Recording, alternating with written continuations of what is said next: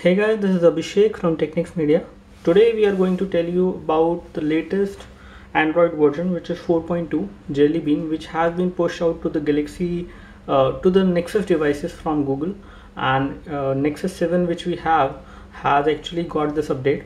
Let me first of all show you the version number of Android. So if you go under settings, here in the about tablet, we can find the version number. So as you can see, the version number is 4.2, which is Jelly Bean.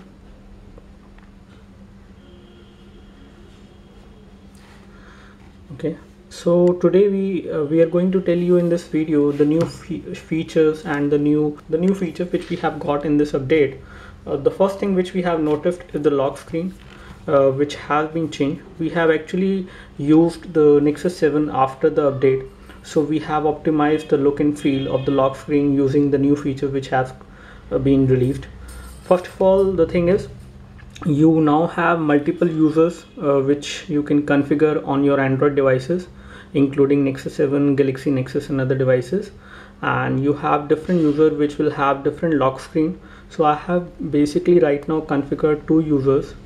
One is me over here and another one is this one.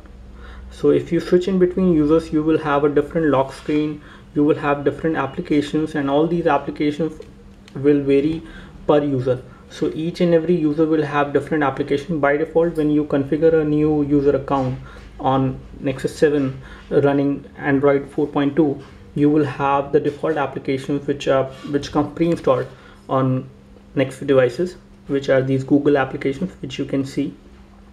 Apart from this, another thing which we have noticed is the lock screen now have a clock. So you can actually display analog as well as a digital clock on the lock screen, which you can see right here. And you can also display time from different time zones, from different countries. As you can see, we have the time which is right now, this is the local daily time which we have over here, and this is the Los Angeles time and the New York time, as well as you can also go through time of other countries and other zones, as you can see. So you can configure as much time zones you want to using the clock application, and they will straight away appear on your lock screen. But in order to make them appear on your lock screen, you have to first of all tap here, and then it will go to the widget mode on the lock screen. You will need to unlock the device first of all. Let me just show you how you can actually add the lock screen widget. So these are the lock screen widgets which you can configure. At a time, only one of the lock screen widget will appear on the lock screen, and you can go through them like this. You can have the latest calendar app appointments from Google Calendar. They will straight away display on your lock screen. You also have a Gmail widget which will display the emails which you are getting on the lock screen. And then you can add other widgets, which are these. You can either add a calendar, a digital clock, Gmail, as well as sound search right now. Maybe you can install some other third-party application from Google Play Store to actually add more widgets, but these are the default widgets which comes in 4.2 on the lock screen. Apart from this, you also have got a new clock. This is how the new clock looks like, and these are the other time zones which we have configured. You can always go into locations to actually select the cities from where basically you want to see the time. What is the time exactly in that particular city, in that particular country. You have an alphabetical list. You cannot add a new city or a country basically as per a new time zone, but you have to actually select in between these only. In case you want to add a time from a specific country, you can always go to the settings from here, clock settings, and under settings you can actually define the home time zone. This is the home time zone which you can define. Apart from this, you also have an automatic home clock which will be displayed on your lock screen whenever you are traveling in a different area. So let us suppose that you live in Delhi and you go to Los Angeles and you are traveling at that time. It will display the clock of Delhi on your lock screen at that time, so that you actually get an idea what is the time actually in your country when you are traveling out of your country. Apart from this, you can also change the style of the lock screen from digital to analog, and you have the alarm volume, the volume buttons. You have the option to silence an alarm in case you make an alarm with this particular lock screen. Apart from this, you have the alarms over here.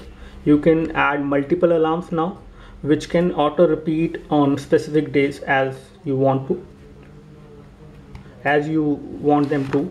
And another thing, you can also go to settings from here, and you can also go to the night mode, in which the tablet will go to sleep mode and it will display the time on the home screen of the tablet, and it will remain like this only, so that you actually get an idea what is the time in case you are not using the tablet and when you are going to sleep or going to bed, basically. Apart from this, you do have some other changes, which is this new timer, which you can actually configure on your Nexus devices with Android 4.2. and you do have a lap timer, which allows you to actually count the time of a particular lap in case you are using the tablet in any for tracking any kind of sports activity or tracking the time when you are jogging or anything like that. Apart from this, you do have some other changes. The keyboard gesture typing. So let me just show you that. So now we are going to type, and let us suppose that we want to type Technics Media.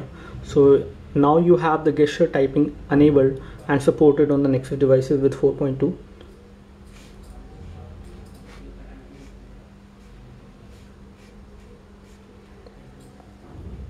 So this is how you can actually type. As you can see, it has, so using the gesture typing, you actually can type a lot more faster as compared to the previous version of Android on the Nexus devices, and this feature is quite good when it comes to typing very fast.